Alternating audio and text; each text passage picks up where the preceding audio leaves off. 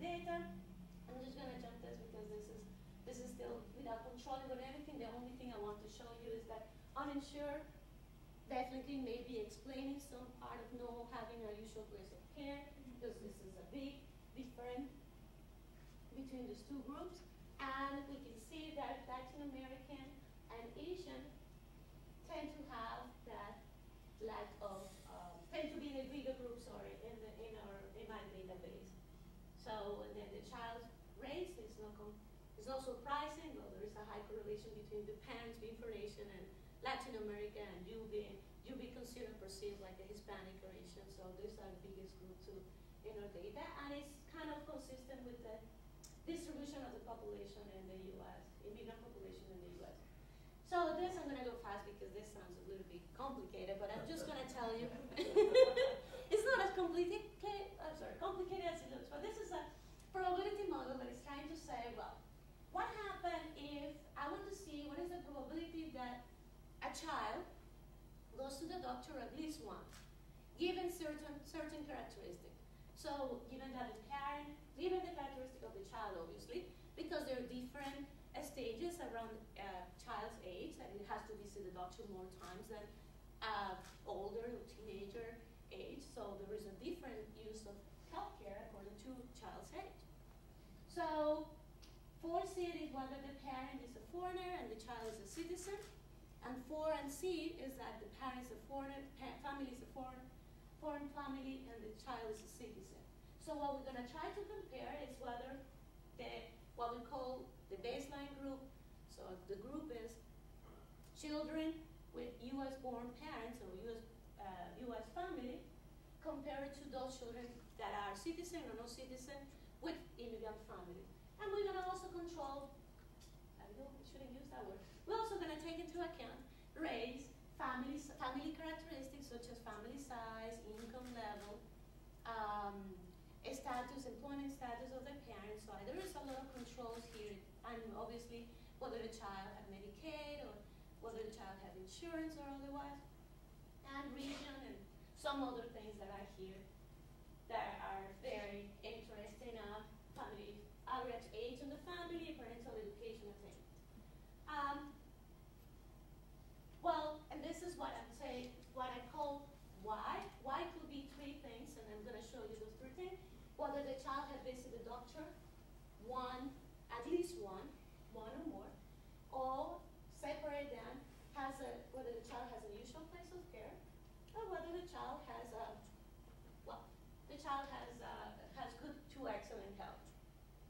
So just to show you the basic result, which is the result taking into account whether the parent is a foreign-born parent and the child being citizen or not citizen. This is the result in odd terms. So what it means is that if the numbers are below 1, then they also have lower probability of having visited the doctor in the past 12 months, at least 1. So if you compare them, a child of a native family, the odds of visiting the doctor is 1, because that's the baseline group. So compare 1 to a citizen child of a foreign-born parent has an odd ratio of 0.91. So it's close enough. This is significant. It's close enough to 1, but it still has low odds or low chances of having visited the doctor in the past 12 months, at least 1.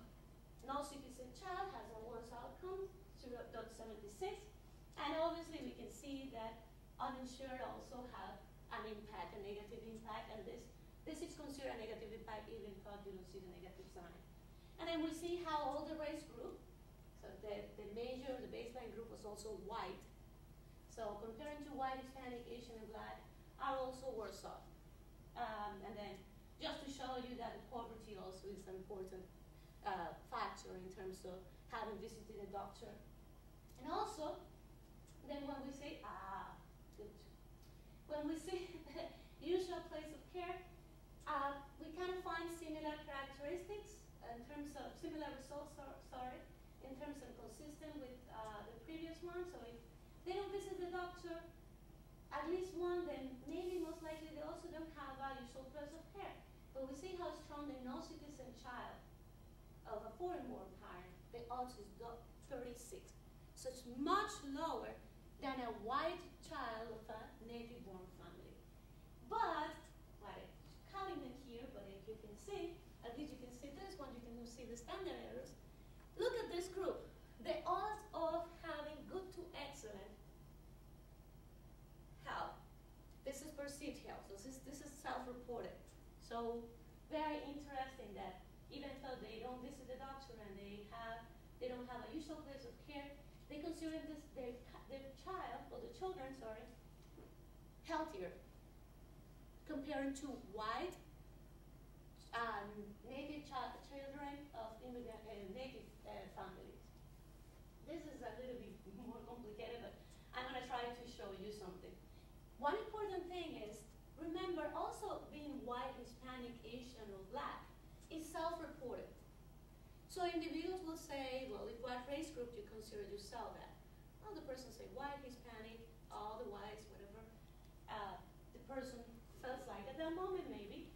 And this is what I thought, oh, this is very interesting, because I see that even for white, foreign parent citizen, having the foreign parent citizen, and not being citizen or citizen status, also reduce the odds of having visited the doctor, reduce the odds of not having a usual place of care, and for citizen children of foreign-born parents, the odds of having good to excellent health is lower than a white American child with American parents. But a foreign parent, no citizen children, white, has a good to excellent health, have higher odds of being in good health. So then I'm still going through this, looking what these white people are and who they are, and I noticed, oh, some Hispanic consider themselves white. So then these people are saying, yes, I'm white. I was born in Argentina, or I was born in Latin America, but then when they ask about your race, which I always had that problem because I'm much whiter in my country than I'm here, but then when I'm here, it's like, I'm Hispanic, but I'm white, and that confusion. So some people that are here included in the white group may be those people that they don't know, they self-report, they multiple race, and then they decide, okay, I'm white. So some groups here are moving towards, some group from the Hispanic and maybe the Asian group are moving to the group of white. So then things become very interesting because everything moves towards a better health or equal health to the native group when you start looking at the lower groups, Asian, Black, and white, and even Hispanic. So then we start saying, well, these groups they also tend to use alternative medicine. They also tend to have a better support, maybe social group. So they have probably a different way that they see, well, I don't want to, well, my grandmother said I don't go to the hospital because people get sick there. So that my grandmother's wise comment may tell something about what's happening here too. I may not visit the doctor because, well, I feel I'm healthy enough, or I may not visit the doctor because, well, I have this little remedy that I got from home and it's magic. So healthcare difference between, before I go, Latin Americans and Asians and African again end up having the lower odds of visiting the doctor and having a usual place of care. But then they also reflect the very interesting thing that they still perceive the health of their children much better than the health being much better than the health of native children of native family. So healthcare difference between native and immigrants in the US and Minnesota, well, there has to be some cultural reason with regard to visiting the doctor. Few Hispanic, for instance, found out that most Hispanic immigrants look for alternative health options when they get sick. So that's as I said, there is something there, and Asian group, we know all about all the teas that they drink and all the different alternative options that they offer in the community. So there could be something out there that the data is not capturing but is showing in some interesting way. So in Minnesota, the distribution of immigrants are very specific too. We have, even though Hispanic are everywhere, Somali and Hmong communities are very big, and it's one of the biggest in the country. in the US. So maybe in the future research, if anybody's interested, it will be interesting to see about the alternative medicine use of those groups, because that may be explaining a little bit of the lack of use of the formal healthcare system. So 45% of immigrants in Minnesota who have been granted a green card, they're also refugee and asylum. So they're very different group. So they may have some rights as a citizen that in the general US immigrant population is not the same. Most of the general immigrant population in the US tend to be no citizen or not having the rights as a citizen for the use of different services. I have, even though all this sounds very interesting and very nice, well, there are some limitations and extensions that I would like to follow during this research because it's still very preliminary, as you may see. I don't know if you see it, but I feel it, so I still have a list to do. One thing is what I said, to look, maybe a separate research to do something more on the ground and try to look at these groups and the alternative use of medicine and see how that can be incorporated in analysis of the access to health and the utilization of healthcare system. The other one is to disaggregate the parental place of birth. So I can actually see, country by country, what could be the explanation behind these mixed findings. The other one, which is, well, you can say part of my motivation, I forgot to mention the obvious reason. Maternal effect versus paternal effect. Here, I just said that immigrant family, so at least one of the parents is immigrant, but I don't identify whether the immigrant is the mother or the father. So I left that open to be any of the two groups. But maybe in some cultures, maternal effect is much bigger than paternal effect.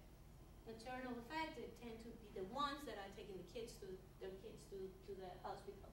The other one is a comparison between single-parent families, only mother and only father versus both parents, if they have both parents present, sorry, or one parent. Some of this are probably future research separated from what I'm just doing. Concluding remarks. Now, just as a conclusion, and you can see how I think my research so far is providing evidence of the importance of the parental nativity on the effect of, on the probability of the child having visited the doctor at least one in the past 12 months, has a usual place of care, and has a perceived health, which still is giving you information, especially the self-reported one. Another part of the limitation that I should have said is that I would like to compare the perceived health with the actual health of the child. Because one problem is that also this population are affected by the silent sickness, like diabetes or high cholesterol.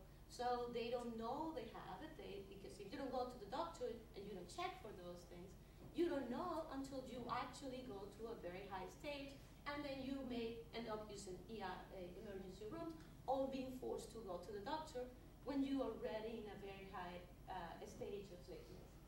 So acute condition or chronic condition. So the issue of children of immigrant families, health outcomes and access to health, then it's not going to be only talking about access to health, but also how we incorporate these groups and these parents. So the focus is not going to be only on the children, but how the parents are going to be incorporated in all this change in the healthcare system. Because if they are not incorporated, more likely the children won't. So there is a complex analysis, as I've been pointed out, because I thought this was very interesting, between the perceived health and the actual use of healthcare. And as I said, the forces behind this could be the voluntary parental decisions toward reducing the use of healthcare, and maybe the use of alternative medicine, because we have these two particular groups that, at least we have heard about, they tend to use alternative medicine. So this is it. Yeah, I don't have the thank you slide, but thank you very much. And then I'm open to question. I was open to question before, but I know I speak a little bit too fast.